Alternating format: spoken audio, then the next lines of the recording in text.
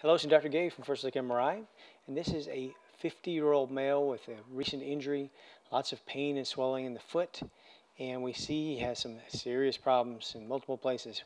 One of them is here. This is the big toe, great toe here. This is the first metatarsal bone. If we follow the metatarsal bone back, we see a line right here. It's a little hard to see on this, but the patient has a fracture here. They also have a fracture here of the fourth metatarsal base. This is the fifth. This is the fifth toe, the pinky toe, fifth metatarsal. Here's the base. If we scoot one over to the fourth, we see there's a piece of bone, a fragment, pulled off here. So there's a displaced fracture of the fourth metatarsal base. And if we look at these other ones here, we see that there's a little shift. This is the second metatarsal, and it does not line up with this second cuneiform bone. Marrow edema, marrow edema. So you can see a little step off along this medial margin. So we know this patient has had a midfoot dislocation. It's not straight, it's slipped laterally. So it's really more of a subluxation. It sublux laterally, but we call it a midfoot dislocation.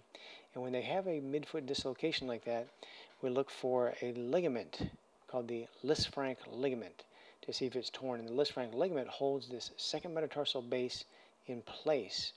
It attaches over here to this medial cuneiform bone, or the first cuneiform bone. And there should be a little horizontal dark band here connecting this bone to this bone. And again, it keeps the second metatarsal base in position. It does not allow it to drift outwards or laterally. And so this patient has a ruptured Lisfranc ligament. So on this view, we see white right here.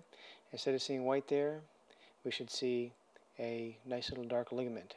This is the ligament right there, that little gray thing where the hand is on. That is a piece of that Lisfranc ligament.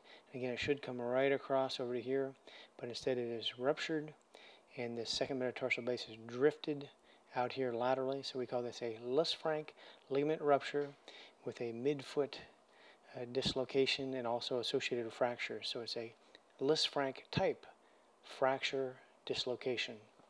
Sometimes they just have bone bruises, and this patient has a fracture here of the third cuneiform bone, a fracture of the fourth metatarsal base, fracture of the first metatarsal base. So lots of injuries here in this poor patient, and again that associated tear of the Lisfranc ligament.